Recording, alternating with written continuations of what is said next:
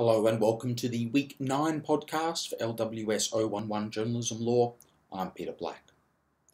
Last week we looked at the principle of open justice and how it is an important measure for transparency and accountability when it comes to the courts. This week we're going to look at contempt of court, which in many ways is the flip side to open justice. If you don't comply with the rules that the court sets out, you will find yourself in contempt of court, and some of those relevant rules do indeed relate to those principles of open justice. So what we're going to do then today is to have a bit of an introduction to contempt of court and looking at the various different types of contempt, before focusing then on two types of contempt in a little bit of detail. What's described as sub judice contempt, and then what is considered to be scandalizing contempt. So, despite the existence then of open justice, journalists do face restrictions on their reporting of crime and their justice system. So it's not as though the principle of open justice means that journalists can say anything they like about matters that are before the courts. Instead, contempt of court actually operates as one of the major restrictions on what journalists can and cannot do when it comes to reporting and commenting on matters of crime and other matters that are before the justice system. Now, it's also worth noting that as with most areas of media law, contempt does not just apply to journalists, although more often than not it actually does. Now, contempt of court aims to prevent interference with the administration of justice, and the classic definition comes from Lord Diplock in the Attorney General and Times newspaper case, where his lordship said that conduct in relation to proceedings in a court of law which tends to undermine that system or to inhibit citizens from availing themselves of the courts of law for the settlement of their disputes. So, contempt of court has very much at its heart this idea that you can't let anyone, be it journalists or otherwise, interfere with the administration of justice. Now, a recent example of this was the high-profile case of Hogan and Hinch. Now, in that case, the broadcaster Darren Hinch was sentenced by a magistrate to serve 5 months of home detention following the naming of 2 serial sex offenders. This naming and shaming occurred through Hinch's radio show and also at a rally. It's worth noting, though, that this was not Hinch's first fling with contempt. In 2008, Hinch had breached suppression orders provided by a Melbourne County Court in a sex offending molestation matter by publishing the identity of the offender. Now, Hinch raised a constitutional challenge to the validity of the suppression orders which had been made. Hinch argued before the court that the legislation under which the suppression order was made infringed the implied freedom of political communication by inhibiting the criticism of legislation and its application in the courts, and the ability to seek legislative and constitutional change and changes in court practice by public assembly and protest, and the dissemination of factual data concerning court proceedings. With respect to this challenge by Hinch, the court was ultimately not persuaded. And this really serves as a rationale or a justification for this law relating to contempt of court. So Chief Justice French said that an essential characteristic of the courts is that they sit in public. Its rationale is the benefit that flows from subjecting court proceedings to public and professional scrutiny. It is also critical to the maintenance of public confidence in the courts. The open court principle serves to maintain that standard. However, it is not absolute. So the principle of open justice is limited in a number of circumstances to serve the administration of justice, including hearings involving secret processes or technical matters, breaches of confidence, identities of police informants and undercover police officers, all of which we considered last week. Now, the court held that suppression orders are made within the legislation to be in the public interest, and that contrary to Hinch's arguments, the suppression orders were not made contrary to a submission derived from the Constitution that all federal and state courts be open to the public. That Hinch failed to attract the implied freedom of political communication within the Constitution, as legislation for the suppression order was legitimate and compatible with the maintenance of our constitutionally prescribed system of government. So contempt of court once again operates as another limit on this principle of open justice that we considered last week. And nor does this notion of contempt of court infringe the implied freedom of political communication that we considered earlier in the semester. Okay, moving then on to contempt. So contempt can be in relation to either civil or criminal proceedings in court. So criminal court proceedings are in relation to breaches of criminal legislation, and civil proceedings involve individual or company disputes generally. Criminal contempt aims to maintain the integrity of the court as a matter of public interest and the undermining of the court's authorities. Now, civil contempt is designed to punish actions which undermine the integrity of the court with respect to civil proceedings. Now, the High Court does not see this distinction between civil and criminal proceedings as critical. Instead, the court believes that the public interest in the administration of justice is the paramount consideration. It's also worth noting that in the prosecution of contempt, be it civil contempt or criminal contempt charges, it's required to be proved beyond a reasonable doubt, as opposed to the balance of probabilities, which is the civil burden of proof. Okay, so what then are the main types of contempt? Now, we're really only going to focus on the first two in any detail, which is sub judice contempt as well as scandalizing the court. But there are other forms of contempt, including revealing the deliberations of juries, contempt in the face of the court, and also disobedience contempt. We also need to consider who may be liable for contempt and who may institute proceedings for contempt. So, in terms of who then may be liable, in theory, any person who is involved in the preparation, content, production, distribution, or broadcast can be held liable.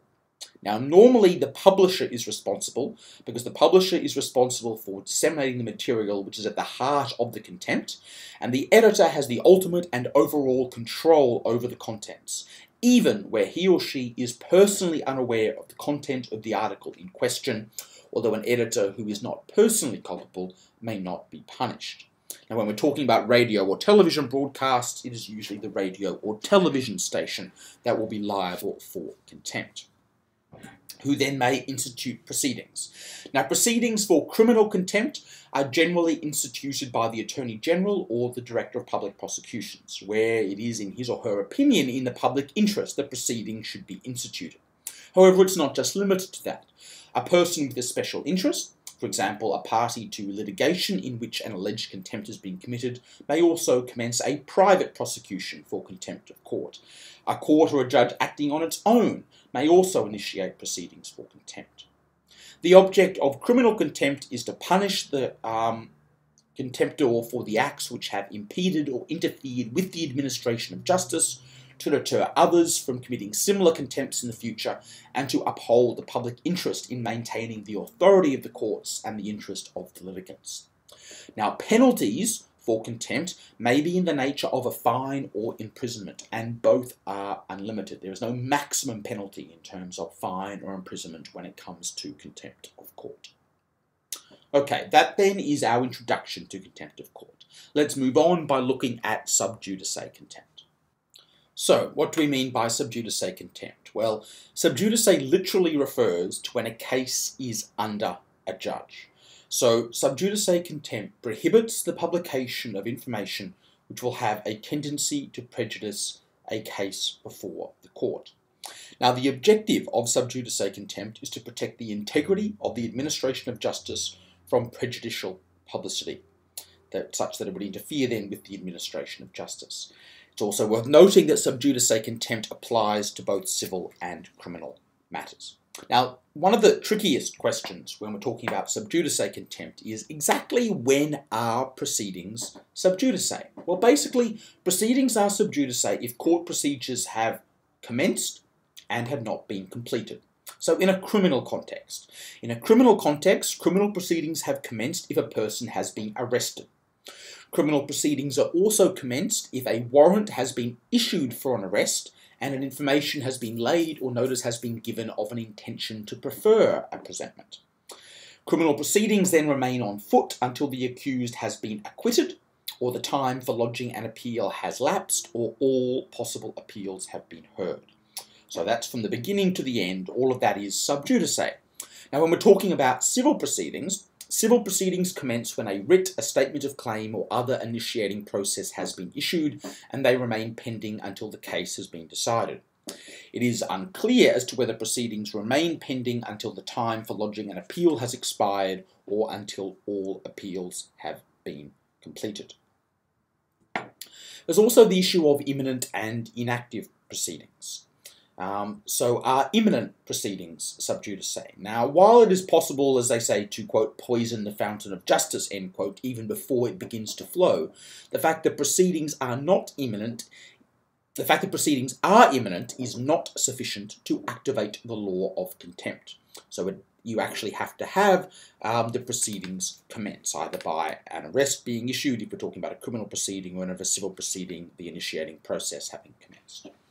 What about inactive proceedings? Now, where in civil litigation it has become dormant, it will no longer be regarded as pending, and the law of sub judice contempt will not apply.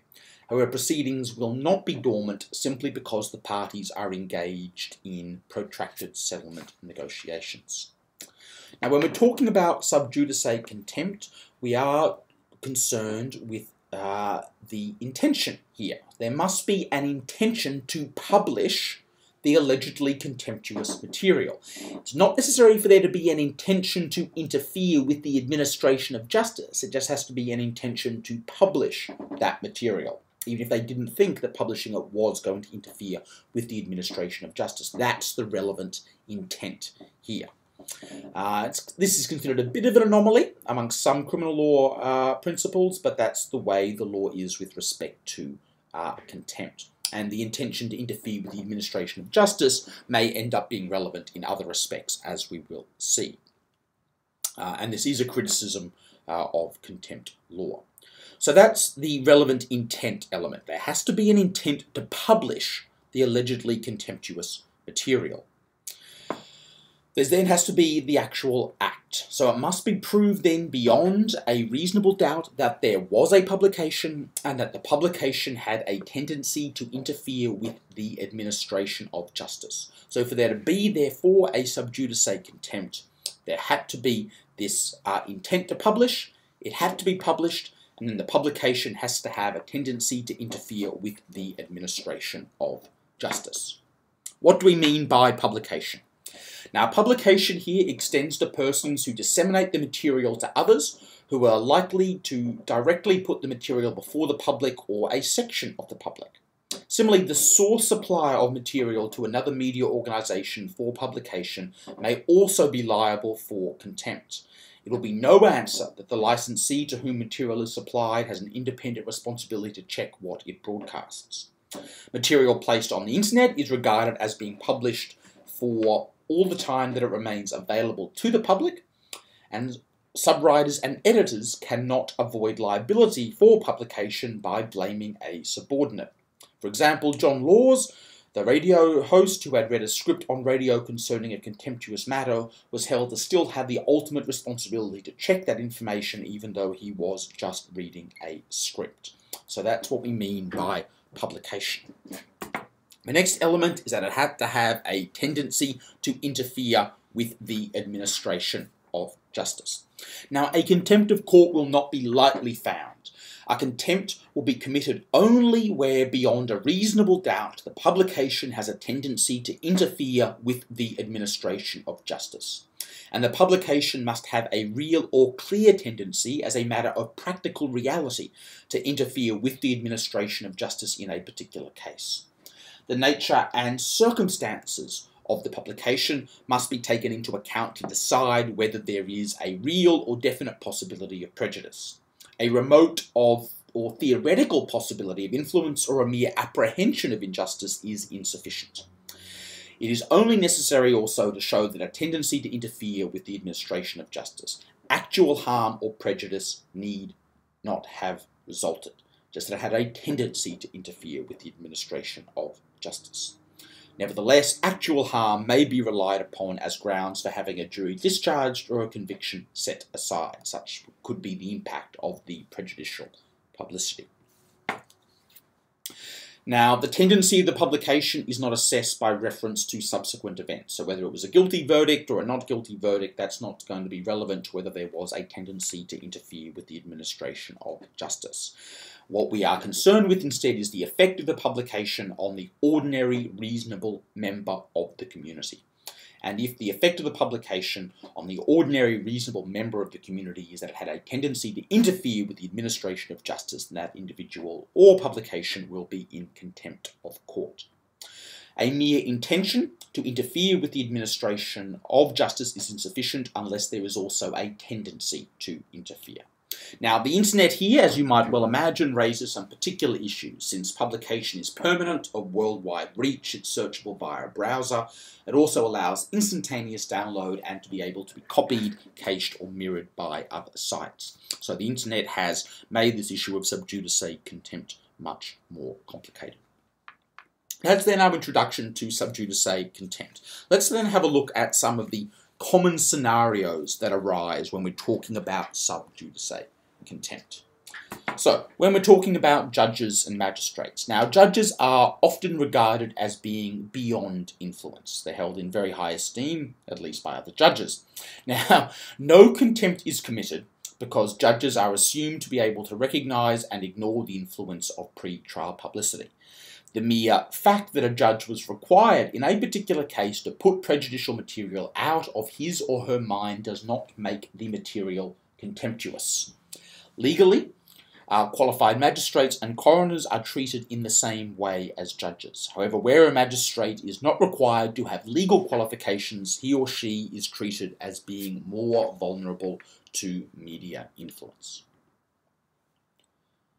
The next common scenario is where there is a jury involved. Now, unlike with judges and magistrates, it is assumed that jurors can be improperly influenced by the publication of information or comment. There is, however, a trend towards accepting that a jury can be instructed to ignore this material and not be affected by the published material. That said, prejudicial material with the potential to influence jurors includes the following. So, publication of statements as to guilt, publication of statements as to innocence, criticising or disparaging the accused, creating sympathy for the accused or a victim, publishing confessions, publishing prior convictions, prejudging issues awaiting judgment, or photographs or film footage of accused persons. All of this can be considered potentially able to influence a jury. So we're going to actually now look at this list in a little bit more detail. So, publications of statements as to guilt. So this is material which blatantly asserts or suggests or creates the impression that the accused person committed the crime with which they've been charged. The assertion of guilt need not be made in respect of the charges and pending trial. It is enough that the assertion would leave the public to conclude that the accused is guilty of those charges. Impugning an accused's defence, such as if the defence is provocation or self-defence, may also be sufficient. An assertion of guilt made in relation to proceedings not involving a jury will not always amount to a contempt. Much as statements of public statements as to guilt can be contempt, so can statements as to innocence. So publications asserting, implying, or creating the impression that the accused is innocent can equally constitute contempt. So contempt is as much concerned about the risk of acquittal for the guilty as it is for the conviction of the innocent. Statements criticising or disparaging the accused. Publication of general adverse comments about a party in pending proceedings may amount to a contempt, since publications that excite feelings of hostility against an accused may have a tendency to impair the impartiality of the jury or affect the evidence of witnesses. Photographs or film footage of the accused may create an adverse impression of the accused. The more removed the subject matter of the trial, however, the lesser the tendency. Next, creating sympathy for the accused or for a victim. A contempt may be committed by the publication of a mode of statements which are calculated to engender sympathy for the accused or the victim of a crime, even where the statements are not directed at the issues to be decided by the jury.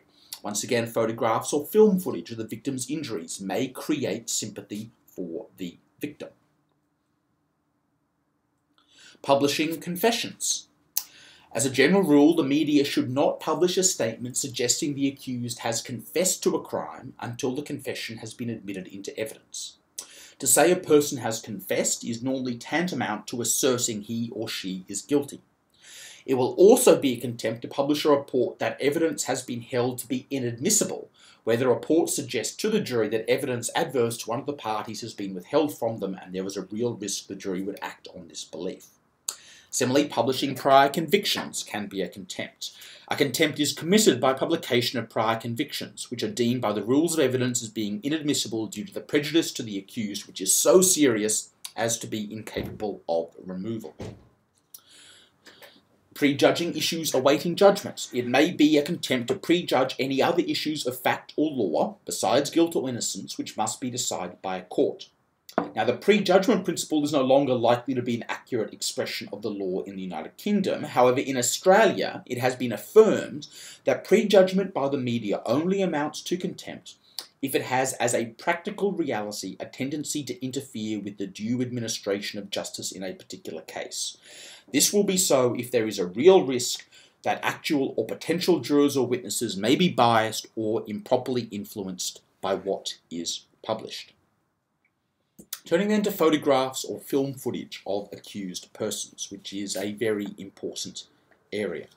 So publication of film or a photograph of an accused person may in some cases have a clear tendency, as a matter of practical reality, to interfere with the due course of justice by prejudicing the trial of an accused. Publication of film or photographs would be regarded as having the tendency if, at the time of publication, the identity of the accused might come into question in some aspect of the case. Publication of film or photographs might affect or confuse the recollection of a potential witness on an issue as to identity and thus prejudice the defence. It might prejudice the Crown case by providing the defence with an opportunity to discredit the evidence of the Crown's witnesses by suggesting the whole of the identification of the accused was on the published photograph or footage, or might have a tendency to influence the minds of potential jurors by affording them an opportunity to speculate upon the character and personality of the accused. The only way that the media can be assured that it will not be committing a contempt is to assume that the identity will be an issue and to refrain from publishing a photograph or film of an accused person in conjunction with the report relating to the crime. However, each case must be judged on its facts. Where photographs are published during a manhunt, publication of further pictures after an arrest may not amount to a contempt, and this, I think, just makes sense. The media are not entitled to rule out the possibility of any dispute as to identity simply because the police have given assurances to that effect or because a journalist has learnt from the police that a confession has been made or fingerprints found. It is no answer to a charge of contempt that the media were given to understand that the witnesses have already been shown photographs of the accused. The possibility that identity may be an issue can rarely, if ever, be ruled out in a serious charge such as murder, and a sketch drawing of the accused conveys a less precise and realistic impression than a photograph or film footage, and accordingly the publication of a drawing will usually not amount to a contempt. The common practice, however, of showing footage of accused persons being led from a police vehicle to a court building with heads covered by an article of clothing in order to avoid photographs being taken of the accused's face was capable of causing viewers, including potential jurors, to wrongly infer that the accused, out of conscientiousness of guilt, did not want his or her face to be seen, and that it would be a better approach to avoid the display of the accused altogether. So I think that's an important point to remember. Now, another common scenario is when we're talking about parties to the case. So here, to constitute contempt, there must be a publication which is intended to or has the tendency to influence a party in the conduct of a proceeding by pressure which is improper. It has been suggested, though not yet generally accepted, that the tendency of the material should be measured against the capacity to withstand the pressure of a hypothetical litigant of ordinary fortitude rather than the litigant in question. It is not necessary for the publication to have actually succeeded in interfering with the party. In Australia, pressure is considered improper where the publication disparages or vilifies a party without justification because he or she is a party or because of the litigation or the allegations made in it. In determining whether a publication has crossed the line from offensive to contemptuous, the whole context must be examined, including the tone of the publication and its fairness and accuracy. The pressure need not be applied by the other side, it may be applied by a third party, and that can constitute sub judice contempt. So there are at least 4 ways in which a publication may be contemptuous due to its impact on witnesses. First, The same material which is held to have a tendency to prejudice or bias jurors may be held to have a tendency to influence the testimony of witnesses. For example, publication of material which prejudices an accused person or which prejudges the issues to be decided in a case. Second, the publication of a photograph of a person accused of a crime due to its effect on witnesses. 3. A publication which censures a witness for giving evidence or which criticises a witness's evidence as being unreliable or untrue, if it has a tendency to affect the witness's evidence or to deter potential witnesses from coming forward to testify. And then fourthly, publication of potential interviews with witnesses in advance of a hearing. So through all of these different scenarios, whether we're talking about parties, whether we're talking about jurors, or whether we're talking about judges or magistrates, what we're really looking at is whether the publication has a tendency to interfere with the administration of justice. And this is a balancing act. The judge is required to weigh different factors. So there's a few different factors that are relevant to determining this tendency. So the lapse of the time between publication and the proceedings, the identity of the statement maker, the relevance of other prejudicial publications, the size and location of the readership or audience, and also the form of publication. Factors not relevant to determining this tendency are the truth of the published statements, that's irrelevant as to whether it has a tendency to interfere with the administration of justice, the strength of the police case against the accused, and also information provided by the police. Now, it's worth noting that publications in the public interest will not be considered sub judice contempt. So in certain circumstances, the public interest in the administration of justice must yield for the public interest in the discussion of public affairs. And this is now, once again, a balancing approach. The court weighs competing interests and makes a judgment as to which should prevail. Before this can be done, a court must identify the exact nature of the public interest which is claimed to outweigh the public interest and the administration of justice. It is clear that these other considerations can include the ventilation of a question of public concern, the discussion of public affairs, and the denunciation of public abuses. The public interest in the administration of justice would defer to fair and accurate reports of proceedings of courts and parliaments. The report must be published in good faith and without malice and be fairly contemporaneous with the proceeding. This will also be the case where the discussion relates to matters of extreme public importance, such as a major constitutional crisis or an imminent threat of nuclear disaster. So, a range of other measures are available for responding to non-contemptuous adverse publicity. So these are other things that a judge may be able to order rather than contempt. So order a permanent stay of the proceedings, order an adjournment of the proceedings, a change of venue, discharging the jury and swearing in a new jury, questioning jurors as to their contact with the publication, allowing the prosecutor or defence to challenge the cause, or making an appropriate direction to the jury, either during the course of the trial or in the summing up, to disregard the publicity concerning the case. Now, relevant considerations here include the extent and nature of the publicity, when it occurred, and the nature of the offence charged, legitimate public interest, and the necessary assumption that jurors understand and follow directions given by trial judges. The need to maintain public confidence in the administration of justice and the public interest in ensuring the judicial processes are not abused and that trials are fair to the people charged means that a permanent stay should be ordered when it is impossible to ensure that a fair trial could take place. Okay, so that's really focusing then on sub judice contempt. Now let's move on to consider scandalising contempt. Scandalising contempt is the publication of material which tends to detract from the authority and influence of judicial determinations, or which is calculated to impair the confidence of the people in the court's judgments, because the matter published aims at lowering the authority of the court as a whole or that of its judges, and excites misgivings as to the integrity, propriety, and impartiality brought to the exercise of the judicial office. Scandalising contempt is concerned with preserving public confidence in the administration of justice as a continuing process. So it aims to preserve the functions rather than the feelings of judges. Now, to constitute a scandalising contempt, the published material must have an inherent tendency to impair or undermine public confidence in the administration of justice. The actual effect of the publication is irrelevant. Once again, there must be a real risk rather than a remote possibility that public confidence in the administration of justice will be undermined. When assessing the tendency of the publication, the courts have had regard to factors such as the size and location of the readership or audience and the form of the publication.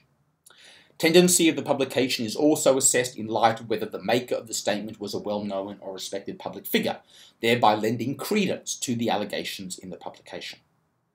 Scandalising contempt does not require proceedings to be pending, although it may be more readily punished if it contains an element of prejudice to a pending case. And again, while scandalising contempt is a criminal offence, it is only necessary to show an intention to publish the material in question, rather than an intention to scandalise the court or to lower its authority. Scandalising contempt may be criticised, or contrasted rather, with criticism of the courts and their judgments, which is generally regarded as beneficial rather than inimical to the administration of justice. So criticism may relate to a court's decision, a point of law, the state of law in general, comments made by a judge during trial, or the leniency or harshness of a sentence meted out by a judge. Indeed, the law encourages the fullest discussion of the doings of the courts, provided the discussion is fairly conducted, directed honestly to some definite public purpose, and not motivated by malice. Now, let's just consider two different sort of common scenarios arising in the context of scandalising contempt. One is scurrilous abuse, the other relates to allegations of bias. So, scurrilous abuse. This is abuse directed at the private character of a judge. Now, it's regarded as scurrilous abuse only if it impinges upon his or her reputation in fulfilling his or her judicial functions. And the language used here is going to be a relevant consideration. Now, like defamation, where the abuse is excessively extravagant, inflammatory, or unintelligent, there is less of a real risk of impairing public confidence in the administration of justice, as no right-thinking member of the public would take it seriously. The abuse is more likely to impair the reputation and credibility of the person who uttered the statement, rather than the courts. So that's worth remembering with respect to scurrilous abuse. When we're talking about allegations of bias, it is contempt to incite misgivings as to the integrity, propriety, and impartiality which a judge brings to the exercise of his or her judicial duties. It will be scurrilous contempt to make unjustified claims that a particular judge or the judiciary as a whole has been affected by some personal bias against a party, or has acted mala fide, or has failed to act with the impartiality required of the judicial office.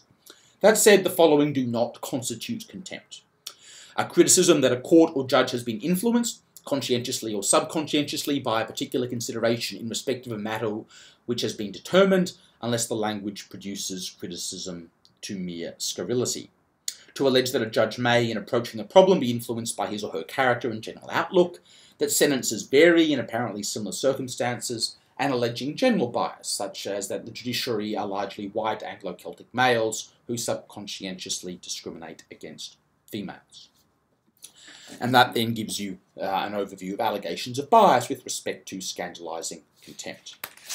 That also brings us to an end of this podcast relating to contempt of court. As I said, there are many different types of contempt. The two that we are focusing on are sub judice contempt and scandalising contempt. And what we're overall concerned about is the likelihood with which these proceedings are going to interfere with the administration of justice.